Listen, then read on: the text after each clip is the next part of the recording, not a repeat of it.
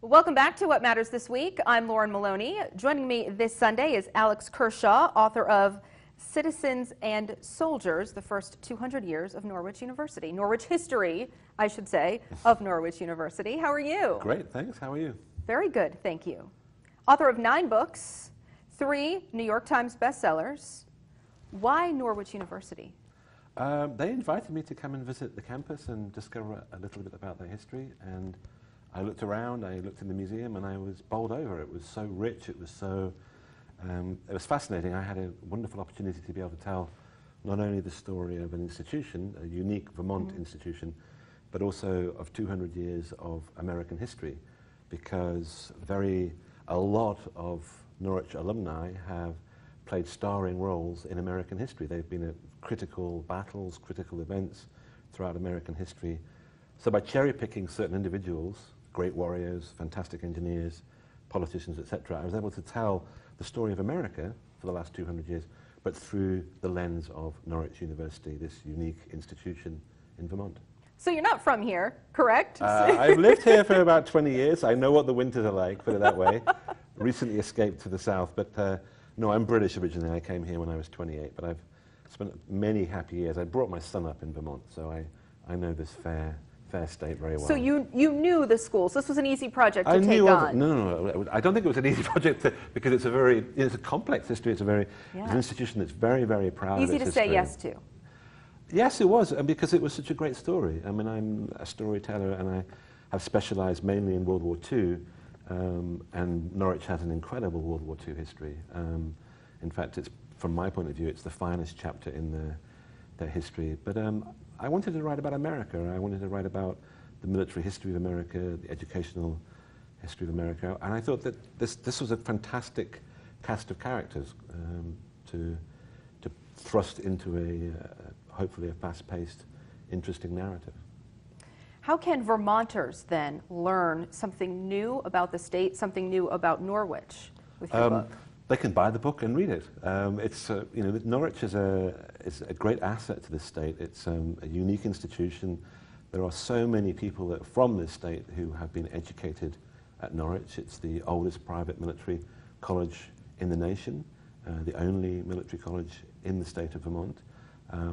Vermonters have passed through Norwich and gone and fought in every war that this nation's fought.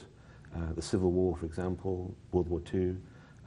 It's a great portal for all patriotic Americans, and in particular Vermonters who want to serve their country either on the battlefield or as citizens. The name of the book is Citizens and Soldiers, and Norwich specializes in doing 2 things: training good soldiers, leaders of soldiers, and hopefully great citizens, people who want to give something back, both to the state and also the country. How much of a project was it to take on when it comes to researching the history? There was a lot of primary source archive work. I spent a lot of time at Norwich going through a lot of archives. It was quite difficult. The most difficult part of it was to try and choose which character to leave out and which to include. I had to cherry pick the best, the most interesting stories. But So who got left out?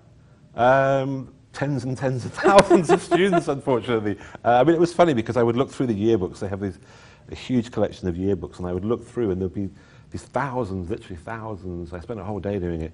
Thousands of these faces looking at me, you know, in sportsmen, engineering students from almost 200 years, and you would flick through these books, and there'd be countless young Vermonters and Americans looking back at me, and I thought, oh my God, there's an awful lot of people that I'm writing about, and I have to make those hard choices, which ones accomplish something really significant. And by significant, I mean impacting the nation, winning a battle, you name it, something that was important both to the history of Norwich, but also, crucially, to the history of the United States.